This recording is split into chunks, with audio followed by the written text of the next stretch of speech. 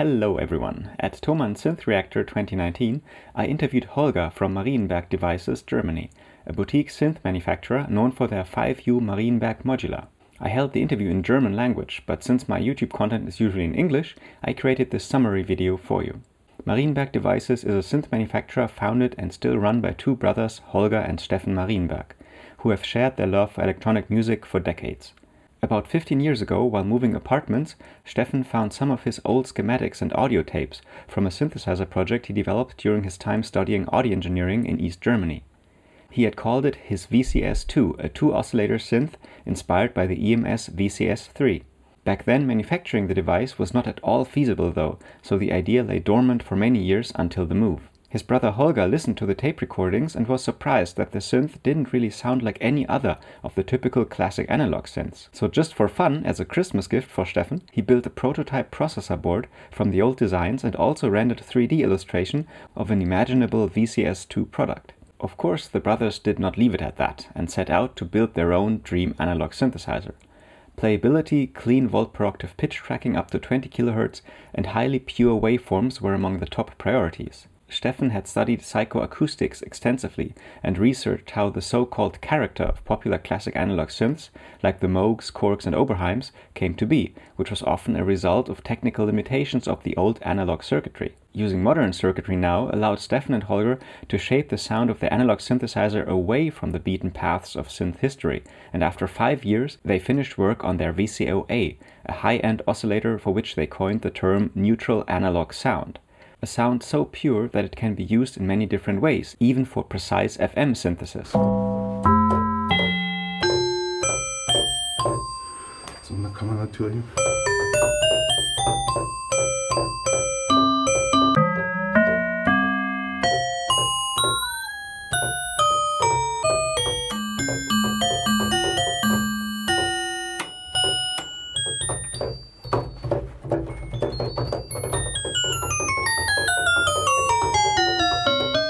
One problem remained though. Financial feasibility was still an issue for the full-featured analog keyboard synth they had in mind. But since they had already shown off their VCO and other prototypes to an excited audience, they chose to create a modular synthesizer system instead to sell individual modules. The 5U Marienberg Modular Synth was born and development continued. Steffen usually does research, design and analog audio engineering, while Holger focuses on production and assembler programming for digital control processors, like for the polyphonic MIDI CV converter.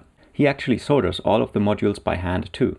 The current module lineup consists of seemingly standard synthesizer voice building blocks, like various VCOs, a multimode filter, an envelope generator, LFO, VCA, etc. Upon closer inspection though, one realizes why the development time at Marienberg can span several years per module. For example, almost everything can be controlled via CV, and you can not only play their VCOs precisely with 1 volt per octave pitch tracking, but also their self-oscillating filter and even the clock of their sample and hold module. Yes, that's right, you can turn the sample and hold clock generator up to audio rate and play it with a keyboard in tune to everything else. Let's look at the multimode filter. It features the typical low-pass, bandpass and high-pass outputs, but also a notch output, which you can actually blend seamlessly between low-pass, notch and high-pass filtering using the notch structure knob or CV input.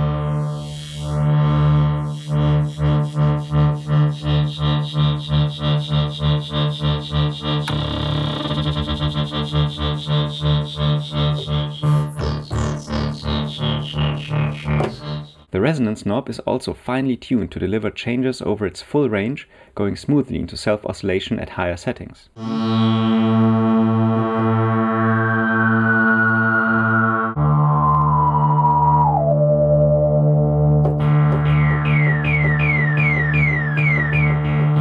The voltage-controlled envelope generator is even more packed with features.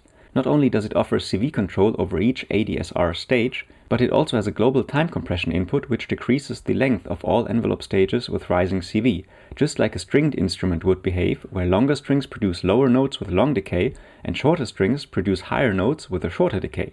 Of course, you can also choose the retrigger behavior of the envelope, and it offers 6 different gate outputs indicating which ADSR stage is currently active and whether the whole envelope is running or not. An unconventional module in the lineup is the voltage-controlled sine phase oscillator, which provides 8 sine wave outputs shifted in phase by 45 degrees each.